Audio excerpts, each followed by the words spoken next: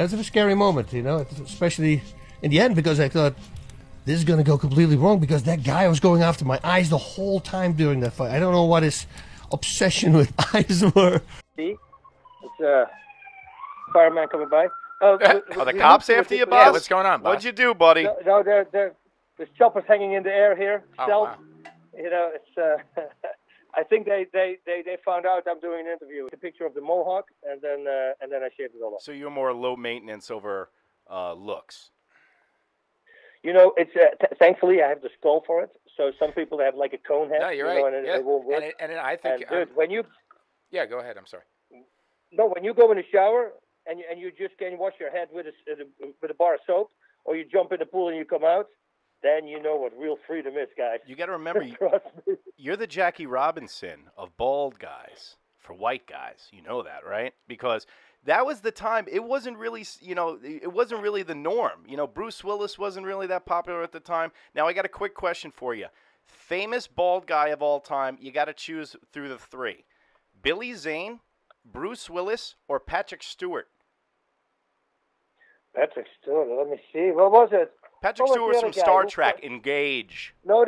Yeah, no, I know Patrick Stewart, but I have the other guy. Who was the other guy who played in Westworld? The real Westworld, the old one. What was his name? I don't know. Hugh Brenner. Hugh Brenner. All right, I got that. Yeah, he was a badass bald guy, and he had Kojak at the time. Those were the only bald guys he knew. Yeah, I'm more of a Telly Savalas kind of bald guy,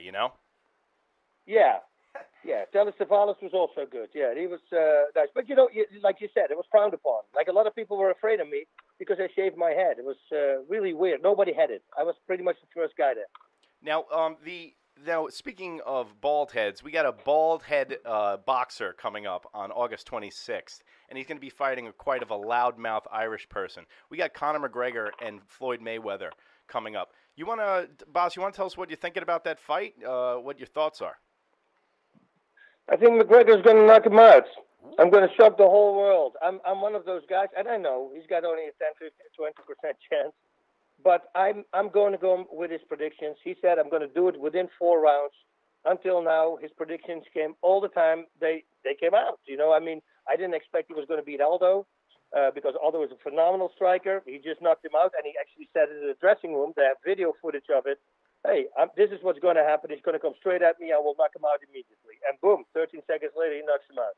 His style is different. His stance is different. The way he throws punches is different. He's a southpaw. On top of that, all the pressure is on Mayweather. McGregor has zero pressure. He's going to laugh himself all the way to the bank. I agree. Whatever happens, if he loses anyway. Everybody's going to expect it. But if he wins, that's a whole different ballgame. And all that pressure is going to be on Mayweather because every single person will tell him, oh, it's going to be easy fight, dude. You're going to knock him out. And the more people say that, the more pressure this guy's going to have. He wants to be 50-0 instead of 49-0. So I got to go with McGregor. I just called it today. I said, you know what? McGregor's going to win. That's it. I'm going to team McGregor. That's it. You know what? That's the thing, though. When you surround yourself with nothing but yes men, kind of like Mayweather has, he's got a bunch of yes men around him, and he's 40 now. And Conor's in his prime at 28. And he's got that touch of death in his left hand. And at any point, I think it's kind of going to be a sloppy fight. I actually think the best part of the fights is going to be the build-up with the shit talk at the arenas over at Barclays. I mean, it's already great. I'm already watching it. It's my male soap opera for the summer. And watching these two guys verbally go back at it. But I don't think it's going to really make for the cleanest fight because you got a southpaw. Mayweather usually doesn't look clean against southpaws. Now, Mayweather's been boxing since he was very young. Conor McGregor, how do you decide or how do you pick between the boxing in MMA and the boxing in boxing? Because the volume of punches thrown is a lot less in MMA, correct? Yeah, it's less, and especially against a guy like Mayweather, you have to watch out. The guy's super fast. He's the best defensive boxer on the planet. So, it's going to be very hard. But I'm telling you, pressure, man, pressure can do a lot of crazy things to fighters. And a guy like Mayweather, it's all about him. Team money. It's all him.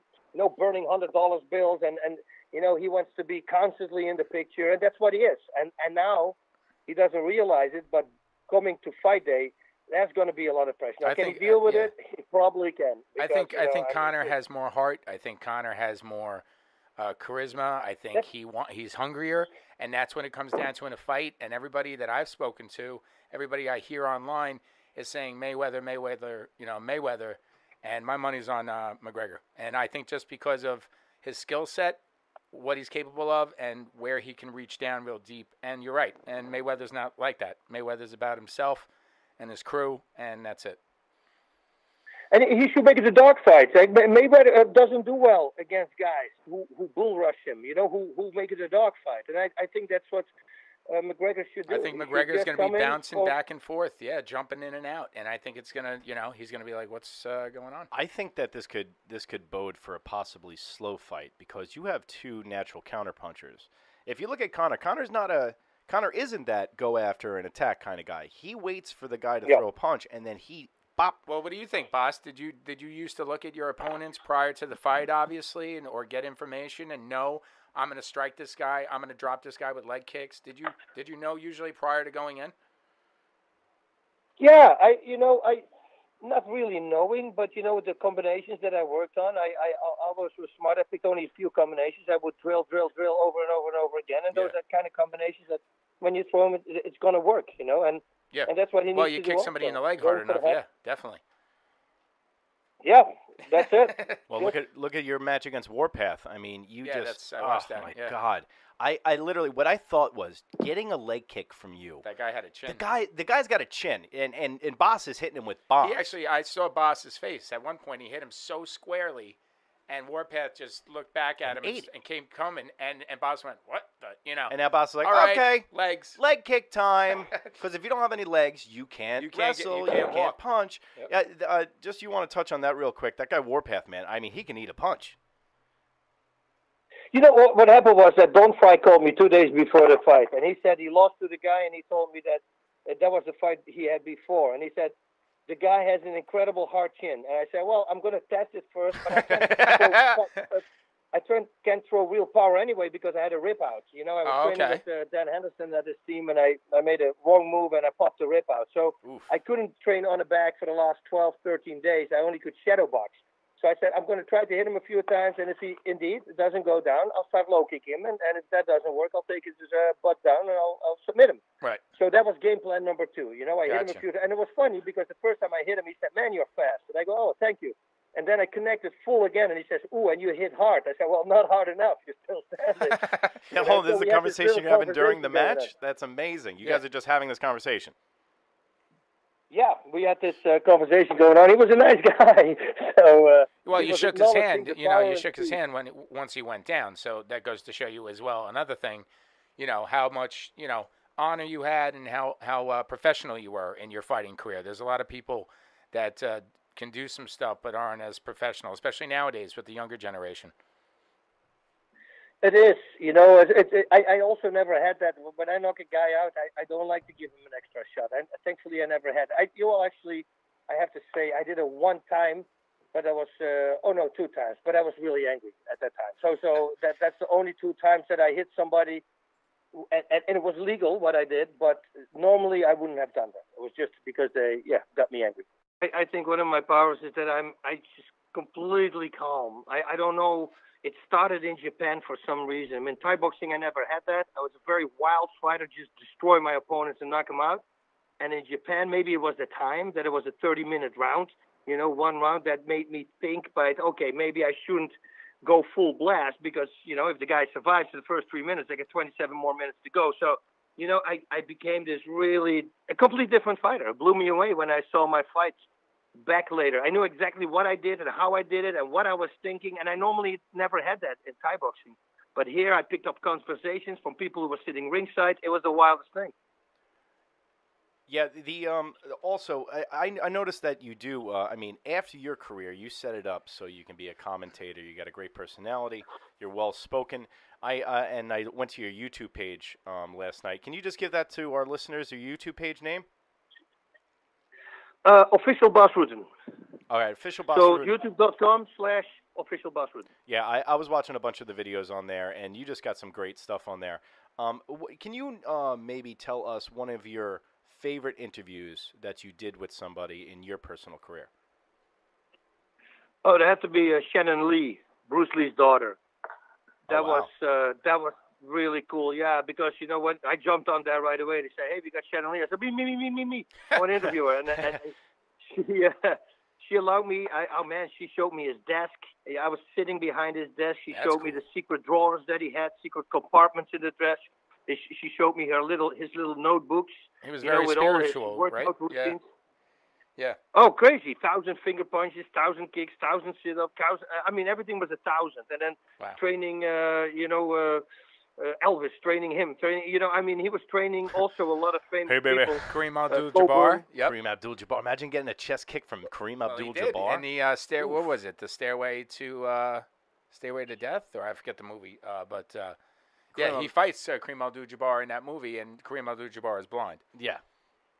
Yeah, Game of Death. Game of Death. Thank you very much.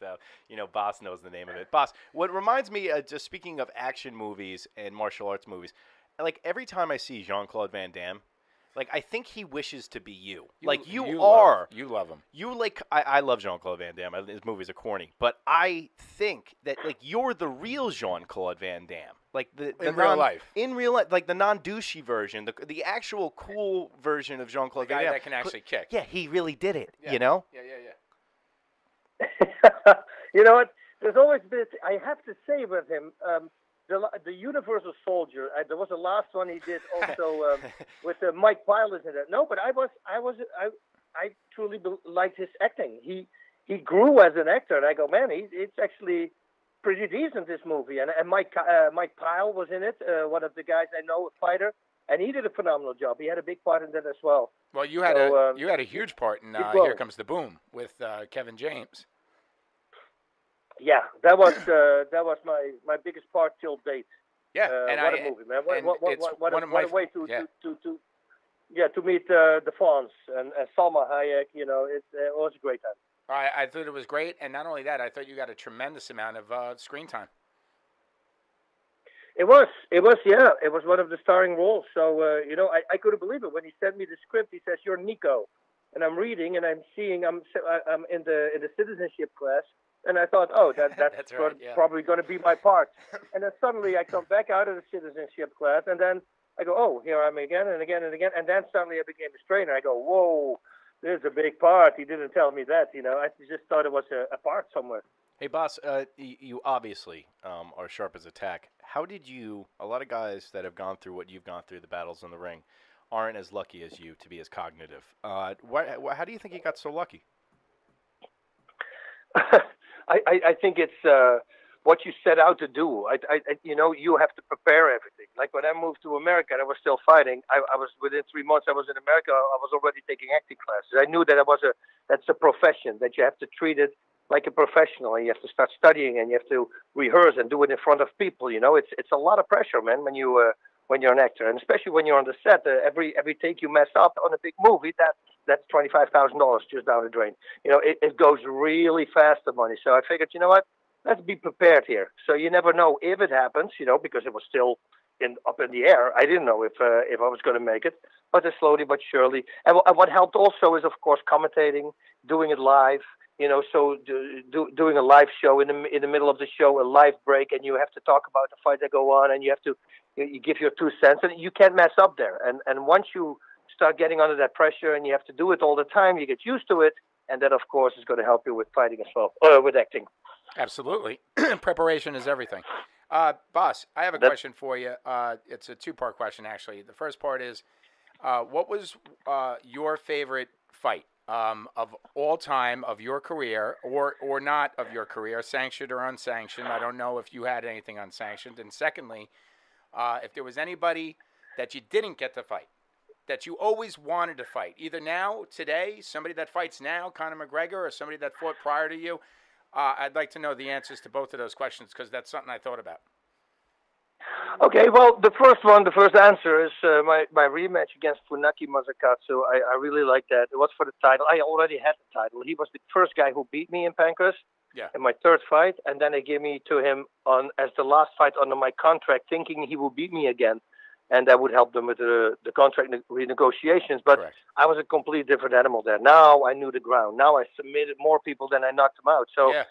So when I fought and he made the mistake, he walked up to me in the ring and he slit his throat, with his thumb. He did it right in front of my face. Yep, and I go, I saw it. oh, Yeah. you're going to go, dude. You're going to go. And just the fact, that he came up 4 times until the final knee. I grabbed him by the hair and drilled my knee in his face as hard as I could. That's when he stayed down. But, dude, for him, the Japanese will say the same thing. It's for him his best fight, and it was for me one of my best fights. And I heard that not only that, the Japanese people loved you, by the way. That's what's out there on the web. Oh, that's the crazy thing in Japan. You come in as a foreigner, and you knock out a Japanese guy. That happened the first fight, and people are cheering and autographs, and a couple put a baby in my hand. And I'm that guy. I just came from Holland. I'd never been on a plane. I fly to Japan, 13 hours, in a complete different country, and then after the fight, people are celebrating and put a baby in my hands, and the next day, people bowing to me on the street. Yeah, like one every 10 people, they would bow. Yeah, great. It was the respect. craziest thing. Yeah. Now, who was the person that you would want to fight that maybe you didn't get to, or somebody that you always wanted to? At the time it was Rickson Gracie, and just for the fact that he's such a phenomenal ground fighter. And I just wanted to test my skills. Everybody was always going, "Oh, you don't like him, you don't like him." I said, "Dude, I love this guy. That's why I want to fight him. He's so good and fast on the ground. I just want to see that if it goes to the ground, if he could submit me." I would just that was just a wish that I had, but unfortunately, it never happened. Okay. Yeah. So basically, getting back to one of your other fights, one of your favorite things to do is open palm strikes. And I think that did they basically outlaw those in UFC once I think you retired because of how many people you retired? Because one of your videos that I watched, you're striking people behind the neck with open palms and basically knocking them out. And I thought it was one of the coolest things. Now, why do you like to hit with open palms? You want to first of all, it was a rule in Japan. You were not allowed to hit with a closed fist. It was kind of a rules they had adapted for the Japanese fighters. Okay. The really good submission fighters. So they say, "Oh, let's give them shoes, knee protection, shin protection," and then so they it will dull the kicks and the impacts, and then with the open hands, that will be great for them. And leg locks, with shoes on, that's going to be really great for them as well. So I was kind of forced into that situation. Well, what they didn't know was that I was fighting as a bouncer with open hands because I saw my buddies break their hands on people's skulls because if you have a brawl and there's a lot of people fighting, well, you can't really aim. You just aim for the head, It's not like, that's his jaw, poof, because you're fighting multiple guys. So they broke their hand and another guy broke his hand. I go, you know what, I'm not going to break my hand. I'm going to just palm striking them. And then I realized if you hit him behind the ear, that's the touch of death. People drop. So once I went to Japan, and my first opponent was like 6'3". He was a very big, tall Japanese guy, 245 pounds. But because he was taller, I palm struck him underneath the jaw, and he went down. And he got up, and then an 8 count, and then I did a little bit too hard. It was very scary. He spent 2 days in the hospital. He didn't have a lot of. He didn't talk for 2 days. Let me tell you that. Hey, Bas, tougher fight, Ken or Frank Shamrock? It will be Frank because Ken. I always wanted my final fight. Ken was the catalyst. He was the guy who made sure that I started focusing on my ground game. The last fight I lost was against Ken, and it pissed me off so bad that I started focusing on the ground, and I got obsessed by it suddenly. It got me. I got the bug. I always tell this story. Like I will wake up my wife at least 6, 7 times. I did it in the middle of the night because I would dream a submission. I would wake her up. I put her in the submission. I would ask her where to hurt. During the day, you guys did still the married? same thing. The whole house, little Post-its, notes with combinations. And it worked. I won my next 8 fights by submission. Nice. So I never lost a fight anymore after that. Dude, all I can think about is you waking up your wife Ken. in a full full Nelson. A full Nelson. Yeah. How's this, hun? Oh my God, that's amazing. Yeah, no, the full Nelson, I never did that, but it's kind of a kimura, a leg lock, and it's all things that pop up. Or hey, honey, lean over, and then I would put her in a guillotine choke, and then I said, hey, are you getting dizzy or do you feel pain? She thinks you're trying to make the moves. Okay, good, it's a blood choke. Good, it's working. Didn't you get an honorary, a fifth degree belt in your ground game at one point during one of your wins after a fight? Yeah, what happened was the day before the fight, we have this giant screen in the middle of Tokyo. We're passing it, and we hear this voice saying, Hybrid Wrestling Pancras. So we know that's our organization. We look at the screen, and the first thing we see is me knocking out that guy that I just talked about, my first fight. Right. So we go like, whoa, it's the preview for tomorrow, right? So we're watching the preview, and I see a guy sitting in half guard, and he grabs a leg, and he falls backwards, and he heel hooks him. And I look back. Behind me is John Blooming. John Blooming is the 11th degree black belt under Masoyama. So Masoyama had 12 belts. He had 11. Okay. He was the highest the guy on the planet. And so he stands behind me, and I look at him. And I say, wow, that's a cool move. I got to remember that for tomorrow. So the next day I'm fighting. I'm in that position, and I go, I might as well try it out. So I tried, but since I never did it, I had no clue how much pressure I would put on the guy, and I broke his shin bone in half. Ah, geez. Yeah, yes. And that's when I realized, oh, wow, this submission game is actually pretty violent. You know, it's a scary thing. It's but serious, the guy, John Blooming, he told me, dude, you told me yesterday that you were going to try it out in a fight, and now you win your fight with it. So that's why they gave me the honorary fifth degree. That's awesome. Now, a lot of your fights. One of the biggest clips from one of your fights is with Frank Shamrock, where you guys both go out the ring. Yeah, well, we showed that actually when we went at the Athletic Commission. You know, they showed that clip, and they to the Athletic Commission to see if they could get MMA legal here. They said this is what can happen in a ring, and that's why we have a fence. You know, so and the space in a cage, it's so big. You know, and there's no corners. Nobody can lock you up in the corner. So for me, when I stepped in there for the first time, the day before, I go, man, this is going to be fun.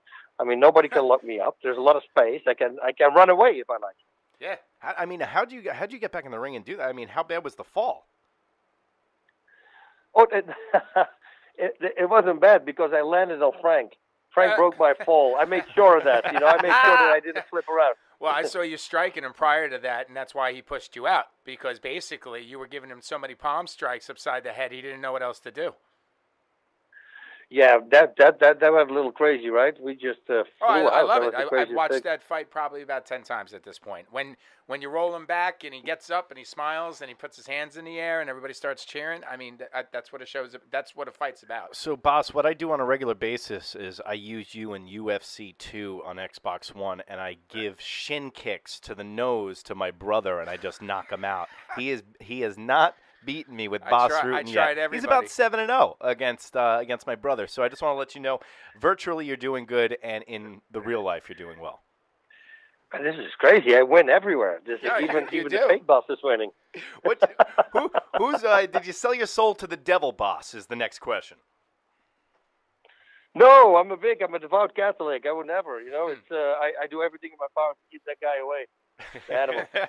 Well, listen, man, we really want to thank you for coming by. We really appreciate you taking the time out. You just want to tell us fans what you have coming up, any special projects you got coming up? Yeah, you in any movies or anything like that? Well, on NBC, we're going to have the Professional Fighters League. That's the end of the month, the 29th, I believe, of July. So I'm going to go to that. I believe it's in Michigan, where I'm going to do the commentating. And then the craziest thing happened. You know, when I came to America, they asked me what I want to do. Do you want to be in movies or TV? I always said TV. And they said, what is your wish? And I said, my wish would be that I would be on an American sitcom, on a comedy sitcom. And my wish came true. In August, I start shooting Kevin Can Wait, which is the #1 sitcom right now on TV. I did 4 episodes last season, and now they want me to be a person who shows up all the time. So I'm going to Congratulations. move probably, for a while to Long Island. Well, listen, we're out on Long Island as well. Stop by anytime. We're 2 Long Island guys. We definitely know Kevin James went to Ward Melville High School. That's close to us. And that's actually kind of why we like Kevin James so much, because he is a Long Island dude. I'm also a stand-up comedian, and the guy tells it how it is. You guys are close friends off the set, too, as well. Yeah. I know Kevin 20 years. I know Kevin within 5 months when I arrived in the States. He found out I'm here. I was here, and he and Joe Rogan used to watch all the Pancras fights on pay-per-view. So, you know, his management called me. That was the first season of The King of Queens at the time. Yeah. I remember visiting him in his 1-bedroom apartment that he shared with his brother. So that's how far this is, how long this is ago. And the great thing about Kevin is that he is exactly that same guy as he was at the time. This guy never changes. He's also not one of those comedians. You know, a lot of comedians are up and down, right? It's like a roller coaster. They're very depressed outside, positive, depressed, and once they go on stage. Yeah. But this guy, man, makes. If you sit with him, just breakfast. I mean, I bet he it's loves nonstop. breakfast, It's like he cannot turn it off. It's amazing. Oh, did you say you can't have enough at breakfast? What did you say? No, you can't have enough of this guy. I mean, it's constantly the jokes come out. His everything stand-up as a is joke. his stand-up is phenomenal. He's from, he's homegrown from us, so that's why we love him. And, that's why we watch all his movies. And like I said, you were great, and here comes the boom, Well, Bas, do you ever think about maybe doing kind of like a like a talk show or a something maybe like late night format where you can really be yourself? I think that would be a good format. Well, he said for you. sitcom. He wanted to do a sitcom, and he's getting his wish. Bas, do the sitcom and then do the late night show. They need you. Yeah, so you could definitely do like some late night show or something. That would be something, And that's a lot of work, every absolutely. single night. I don't know. Preparation. But, Bas, listen, you can always fall back on the fact that if you don't like the guest, you can kick them in the head. Bas, thank you very much for coming by. We appreciate it. You're very welcome, guys. Thanks, Bas. Nice talking to you. God bless. Yo.